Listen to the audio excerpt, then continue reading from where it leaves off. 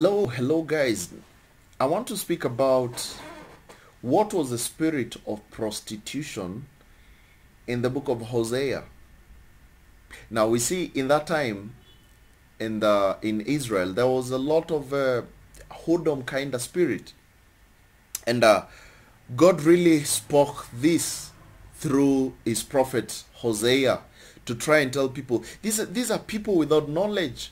It's like I'm giving them some unfailing love to people who are unfaithful. And I want, as I speak about this, you think about the church today and how people are like. God is trying to love them so much, but they don't want. They want to do their own things. Now, first and foremost, let's look at Hosea chapter 4, verse 12. The Bible says, "My people ask counsel at their stocks, and their staff declareth unto them. For the spirit of whoredoms has caused them to err, and they have gone a whoring from under their God." Are you understanding that? So these are graphic accusation against the children of Israel, whereby God is saying these people, they have become prostitutes, they have become whores, and what they are doing is unlike me. They are running away from me and going to worship idols. So this provocative label is given to idolaters. And we read that the Israelites, the Jews, the Bible says they inquired of a piece of wood. It's like you're going to ask for help from some idol, from some wood. Like there I see Catholics going to bow down to some piece of cement, which is, they call it Mary and saints and all that. It's just some idol which you have created by wood or you have created by stone, and you're going to seek counsel there. You see, this the Bible says there's nothing new under the sun. And what is happening right now was also happening back in those days. In other words, Israelites were consulting wooden idols. They had invested financially in making these idols, or in asking others to give advice from idols. And this is happening even to date. So these idolaters were unfaithful to the Lord as they paid to have a relationship with other gods. It's like you're giving your money so that a piece of wood can tell you if you'll be blessed or not. That a piece of cement is going to explain to you how your future is like. Why waste all the money? Why waste all the energy? So God's people are to be faithful to him, and they should chase after the true God. They should not be spiritual adulterers running up and down to every wind of doctrine. If somebody comes and says, I will, like there's a pastor here in Kenya some time back. He was called Pastor 𝗬𝗲𝗀. He was telling people that when you pay 1,000 shillings, he will check for you if your name is in the book of life. You pay 1,000 shillings, he confirms if your name is in the book of life. Now look at such 𝗕𝗃𝗀𝗀 and idol worship, thinking that this man is going to tell you if your name is in the book of life. While the Bible itself, it says in the book of John that these things I've written unto you that believe on the name of the Son of God, that you may know that you have eternal life. Why would you let someone else to know it for you? And they're just scammers. They just want to look at Bushiri, look at 𝗕𝗏𝗀𝗀, look at in the US there are so many Copeland, all those bunch of hypocrites who they call themselves pastors. All they do is just to make sure that they steal from you. And because you're so blind, you don't want to see, you commit 𝗕𝗃𝗀𝗀. Because when you go to consult these things, you're consulting idols. When I wake up today and I say, I'm going to ask this pastor to tell me about my fate, then your trust is in the pastor, is not in God. Fine, it's good people can discuss and say, what do you think about this? What do you feel God telling you? But not me telling you about your future. I know nothing. I know as a matter of fact, I also need help. I know nothing. Our help comes from God, doesn't come from man. The Bible says, whosoever puts his trust in man is cast. So this spirit of 𝗕𝗃𝗀𝗀 could have been a poetic reference to Israel's desire to practice idolatry. They loved idolatry, these people. All the time, idolatry, left, right, and center. However, there is a real connection between idolatry and the spirit world. Look at the book of Deuteronomy. Deuteronomy 32, verse 17. Look at this. Look at what the Bible says concerning spiritual world and idolatry. It says, they sacrificed unto devils, not to God, to gods whom they knew not, to new gods that came newly up, whom your fathers feared not. You see, people today, they are sacrificing to some gods who they don't even know. Have you seen the New Age religion?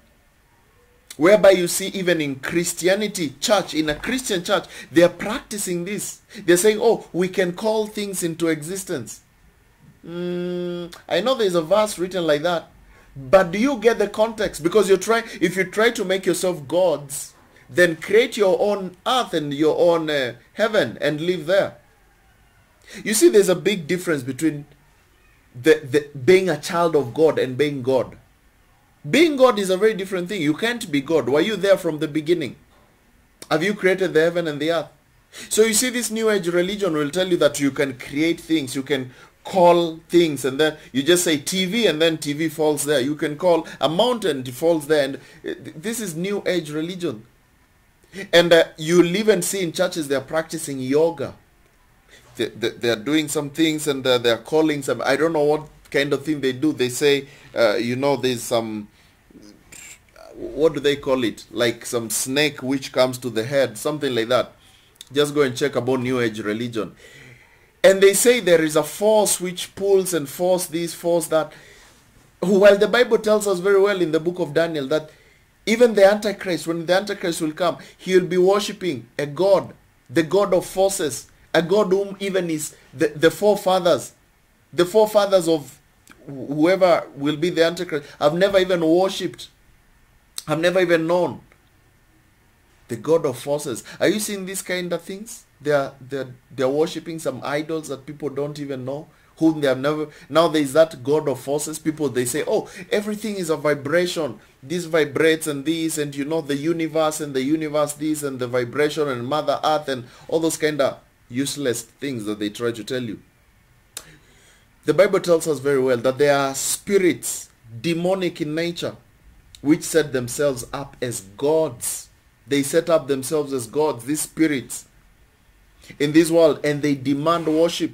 When you see some people saying, oh, there's this spirit, this person was touched here and he fell down and he rolled like a snake. Do you know there's something called the Kundalini spirit?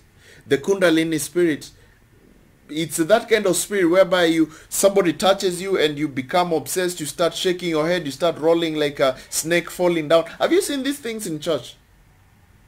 And they call it the Holy Spirit? Do you think God is the author of confusion? You see women, somebody touches them here, they fall down. Women, their legs are up.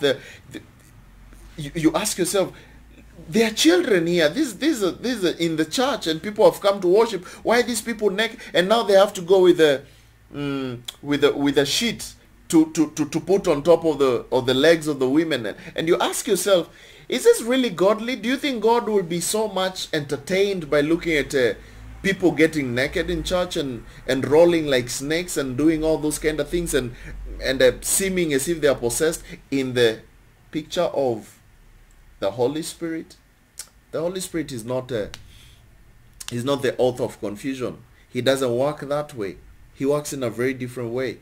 The Holy Spirit gives us power to do his work. He gives us power, and he teaches us all things, and he gives us a peace and knowledge and things like that. And the Bible tells us, how will you have more faith?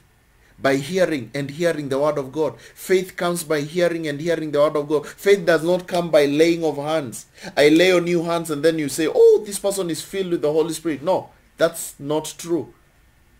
If you want to be filled by the Holy Spirit, listen to his word more. Be deep in the word of God. Listen to the word of God. Pray more. Seek God more. Do the things of God more. And you will feel that the Holy Spirit is full in you.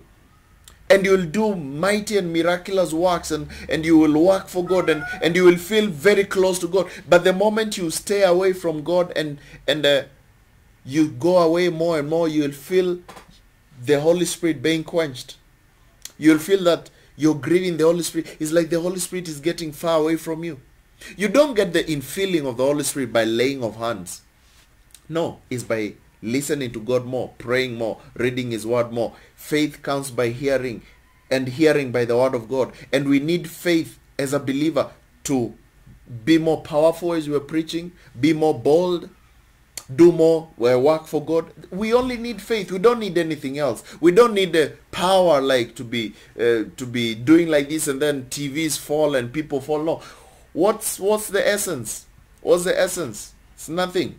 Are you seeing the point here? So the spirit of whoredom could be a literal entity that led Israel astray at that time, and is even leading people today astray. Now, when you look at the book of Hosea chapter 4 verse 3, Hosea chapter 4 verse 3, I just felt led to speak about this story of Hosea because it's really so important. This part continues to delineate the problem that these people, they sacrifice. Look at this. Therefore shall the land mourn, and everyone that dwelleth therein shall languish, with the beast of the field and with the fowls of the heaven. Yea, the fishes of the sea also shall be taken away.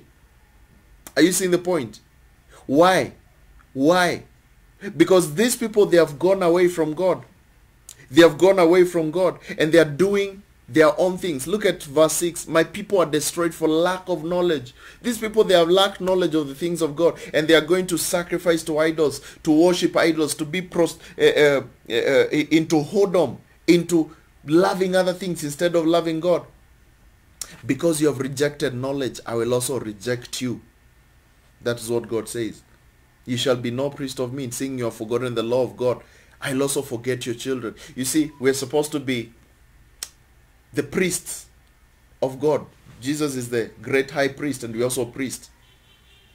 He's the king. We are also kings. He's the Lord. We are also Lord.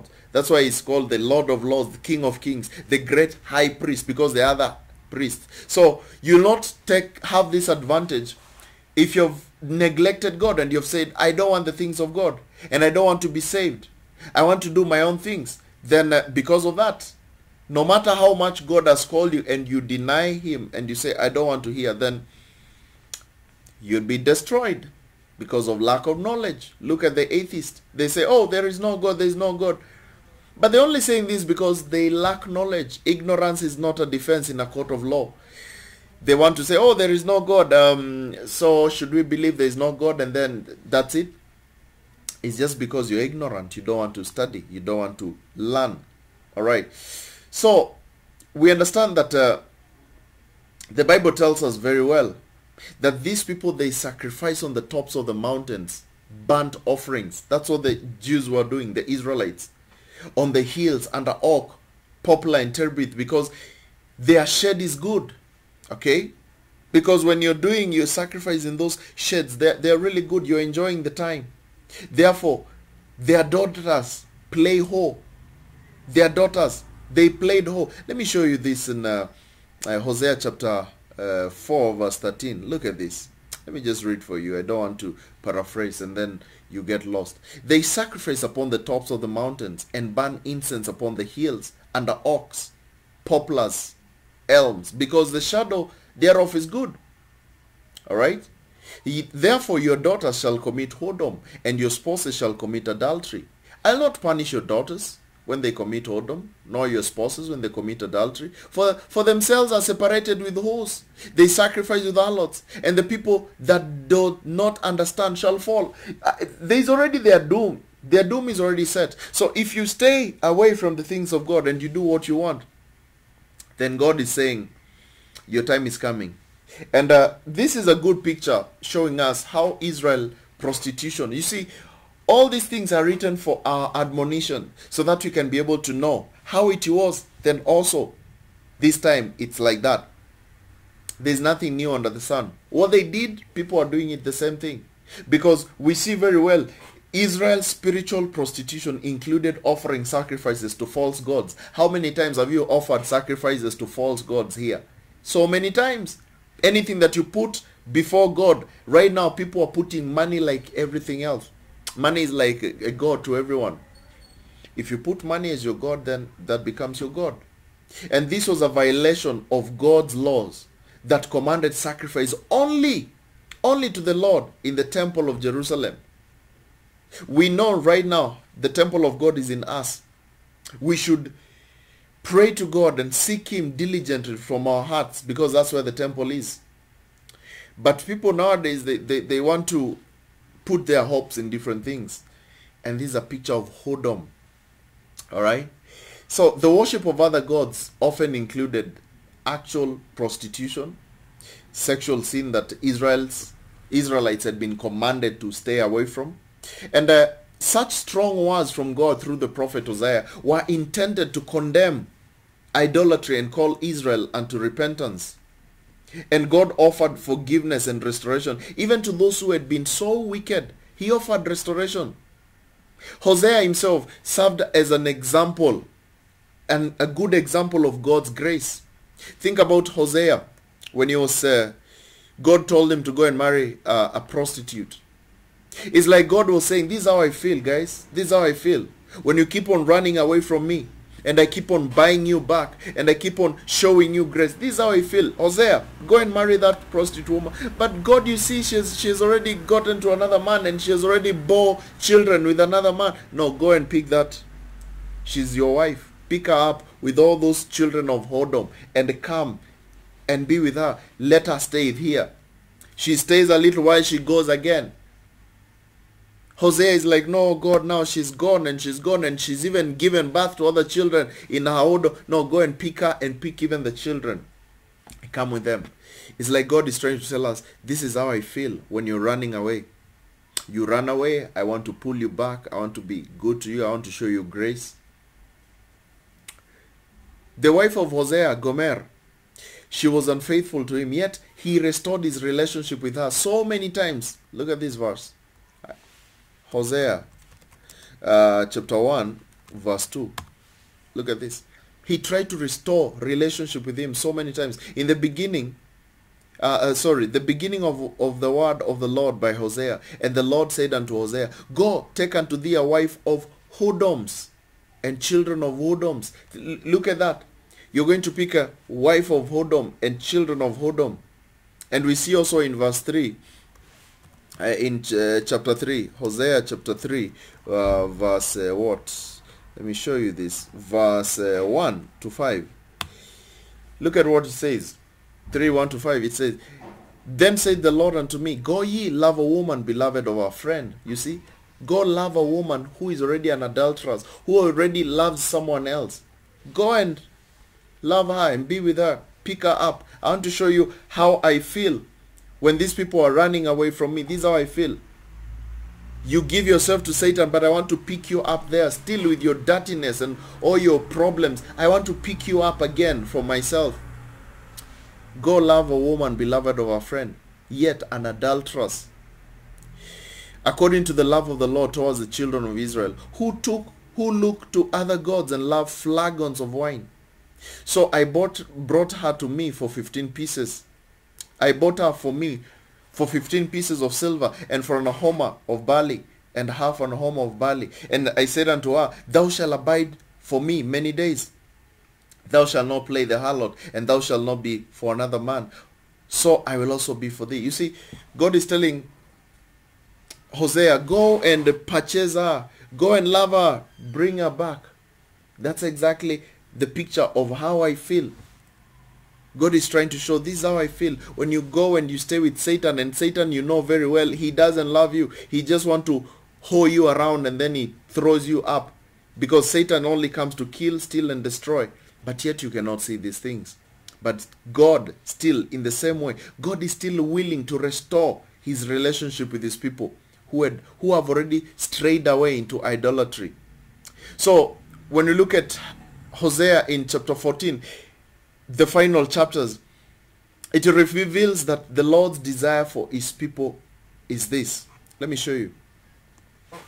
Hosea chapter 14, when I show you verse 1, let's go to verse 1. It speaks to us how God wants to love them back. O Israel, return unto the Lord thy God, for thou hast fallen by thine iniquity. Take with you words, and turn to the Lord. Say unto him, take away all iniquity, and receive us graciously. So I will render the calves of our lips. God wants to pick you back. He's so willing to love you back, but yet you're still running away. But he's not done with you. I know there are many people who say, if I'm saved and I deny God and I say, God, I don't want you, have I lost my salvation? Let me tell you. You see, God always shows us these things, these pictures, to try and explain to us how we are so important to him. The Bible tells us, I think it's in the book of Timothy, that God will not deny himself. Let me look at this verse. Let me show you this verse. I want to show you this so that you can understand. I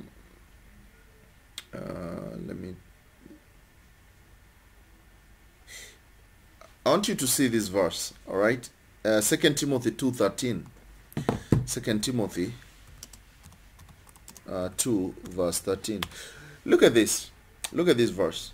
It tells us, if we believe not, yet he abideth faithful. He cannot deny himself. Look at this picture of Hosea and the wife. The wife denied Hosea so many times. But because Hosea remained faithful and he could not deny himself, then this woman was going and he was still picking her back, bringing her and telling her, no, you're still mine. You may go, you might have gotten other children out there, you might have done whatever you've done, no, but you're still mine. We already have an agreement. You're my wife. You're not going anywhere. That's a picture of Christ. He tells us very well, if we believe not, sometimes we are like this harlot woman. We don't believe. We feel as if, no, even Moses himself, there's a time when Moses told God, God, blot me out from that book. Wrap me from that book. Definitely, I'm sure he was talking about the book of life. Look at this, Exodus 32 verse 32. Think about this. Moses telling God, blot me out. Blot me out. And God told me, no, Moses, you think you're going anywhere? You already signed. You're mine. You're not going anywhere. Even if you deny me, I cannot deny myself. I can't go away from you. Look at this. Yet now, if you will forgive their sins, and if not, blot me, I pray thee, out of thy book which you have written. Look at what Moses is trying to tell God. Blot me out from your book. Rub me out from that book of life. And the Lord said unto Moses, whoever has sinned against me, I will blot out of my book.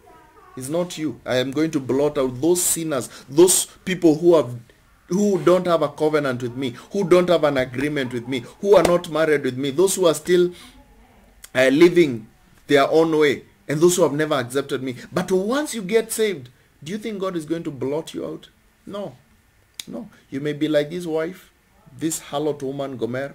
You will go and go and go, do whatever you have to do, fight up there, but he will still come and pay you back and pick you up from that dust, because God has an ending love. That kind of love, agape love. And this picture of Hosea is a good picture to show us how much Jesus loves us. Sometimes when we are this kind of love, of course, when we are saved and we're trying to live in the spirit, but our flesh is still pushing us back, we can rely on God and tell him, God, you told me, just like you told Hosea to go and pick up that harlot woman. I become a harlot, God. Please pick me up again. Buy me up in these problems which are here. Because one day, one time, you're going to get a new body. A new body. You're going to be redeemed. And all this whoredom will be over. Will be over. Are you getting the point here? So, we have to understand these facts so clearly. And when we look at Hosea chapter 14, let me show you this. Hosea chapter 14 verse let's think about verse 7. Look at what God is talking about restoring. Sorry, Hosea 14 verse 7. Look at this. God is trying to think about how he will restore you. Restore you. When I'm talking about Israel, I want to show you a picture because that one also represents you right now.